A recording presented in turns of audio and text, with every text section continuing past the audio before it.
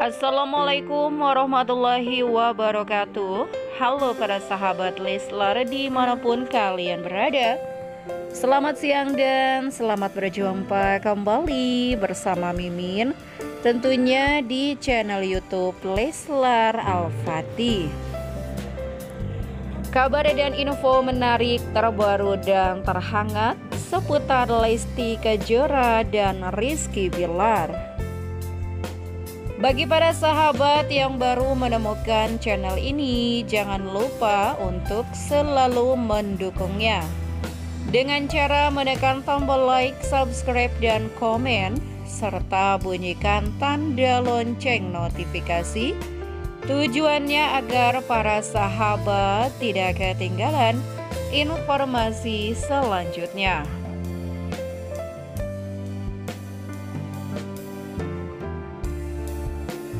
Oke para sahabat Leslar, mengawali perjumpaan kita di sore hari ini, ada kabar langsung dari unggahan Indosiar, dimana Leslar semalam GR dramus untuk acara HUT Indosiar yang ke-29, dan terpantau cute-nya Lesti dan Billar saat gladi resik semalam. Tertangkap kamera Lesti, Kejora, dan Rizky Billar tengah duduk dan lagi nyemil ya, Masya Allah. Dan pastinya dramus yang ditunggu adalah mereka berdua. Sehat selalu ya, amin ya robbal alamin.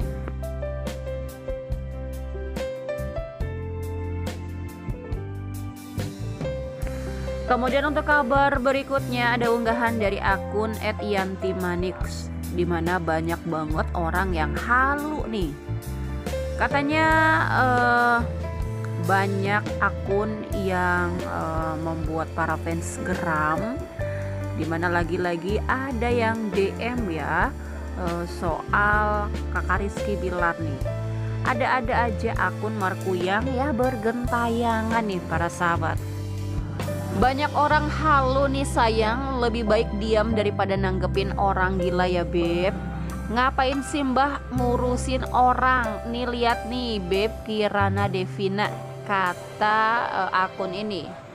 Kak omongin sama Devina, kenapa mau sama Billar? Kan Billar dah nikah sama Lesti, kok Devina mau sih sama laki Lesti? Ini bener-bener setiap fans di DM ya sama akun ini akun yang bener-bener harus dimusnahkan. Bahkan udah di blok aja masih bisa nge-DM para fans Leslar lovers nih guys. Astaghfirullahaladzim, emang malu-maluin ini akun ya. Akun gila, akun stres, malu-maluin warga Konoha sama Leslar juga. Heran nih masih hidup juga nih akun. Ayo yang masih nemuin akun ini maki-maki aja terus, di blok jangan lupa ya. Hari pertama muncul sampai sekarang masih aja hidup. Nauzubillah nih. Tolong ya teman-teman, jangan kasih ampun akun ini. Awal-awalnya udah di blok, masih aja DM. Dan ternyata sering DM aku juga bun, DM gak jelas, aku blok langsung tuh akun. Emang nih harus dihilangkan, bahkan harus dimusnahkan ya. Awal-awal masih diladenin, tapi lama-kelamaan malah aneh-aneh isi DM-nya. Alhasil nggak aku buka lagi DM-an lah dari dia. Dan sering keluyuran juga DM sana sini ya. Aduh ini akun yang nggak tahu malu. Ini namanya akun @putri_delina_22, tuh nama akunnya.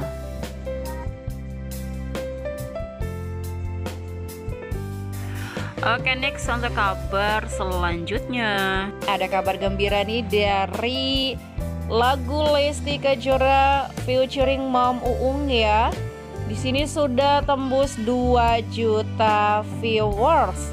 Wow, akhirnya guys, Masya Allah, lagu Menyerah ini selain sudah 2 juta viewers, nih trending di YouTube sampai 7 hari berturut-turut. Diunggah oleh akun Lesti Al-Fatih _ lagu Menyerah Una Lesti dan Mom Uung featuring Papa Billar sudah mencapai 2 juta viewers lebih. Pernah nggak sih Mom berada di titik terendah dalam menjalani kehidupan ini dan berasa ingin menyerah?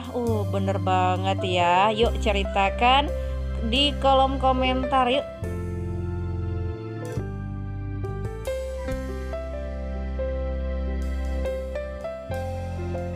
Kemudian untuk kabar selanjutnya ada unggahan dari kakak Billar dan Lesti Kejora nih di storynya mengenai ulang tahun Abang L kemarin.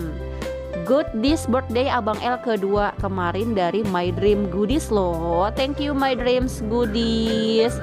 Dan ini keluarga Cemana yang membuat kita happy banget ya. Ternyata di sini ada informasi loh dari Lesti bahwa di ulang tahun Abang L kemarin ada salah satu souvenir di ulang tahunnya Abang yang kedua tahun. Kemarin ada mainan dari Ocean Toy dan souvenir dari Goodies ya. Masya Allah, alhamdulillah pasti seneng banget dong anak-anak. Apalagi anak cowok tuh dikasih mainan mobil-mobilan pulangnya. Kemudian ada juga dari Moel ya, tuh seperangkat. Ada juga dari Leslar, ada cemilan snack, ada parfum, kemudian ada handuk, dan lain sebagainya. Banyak banget souvenir yang diberikan oleh Abang L di ulang tahun yang kedua tahun kemarin. Oke, untuk kabar berikutnya ada unggahan dari Pak Ketua nih para sahabat Om Adi Collection ya. Ada stiker WhatsApp dari Abang L part 1. Nah, siapa yang udah punya stiker WhatsApp dari Leslar Family?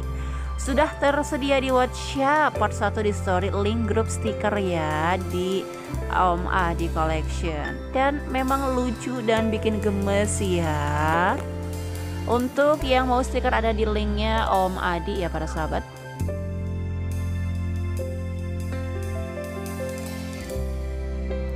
Dan jangan lupa juga nonton vlog Leslar Entertainment sore hari ini. Kemarin jalan-jalan di Bandung, kali ini kulineran di Bandung. Wah, seperti apa ya kulinerannya? Bahkan ada makanan khas Sunda juga. Kalau Mimin sih salfok sama makanan khas Sunda ya. Peteknya dibakar, sambal terasi, lalap-lalapan. Mantep. Jadi lapar lagi ya. Kemudian juga ada iklan nih dari Lesti Kejora. Gara-gara herbal yang sering Bunda Lesti spill, itu aku turun 16 kilo 3 bulan no edit karena busui. Nah tuh kan Lesti Kejora juga bilang pakai herbal ini memang cocok banget ya. Langsing permanen, jadi mau makan terus pun gak apa-apa. Ini sih diet yang bener-bener keren banget ya di Slimming Queen Herbal. Oke para sahabat, sambil nunggu vitamin selanjutnya tetap stay tune terus. Sekian, terima kasih. Wassalamualaikum warahmatullahi wabarakatuh.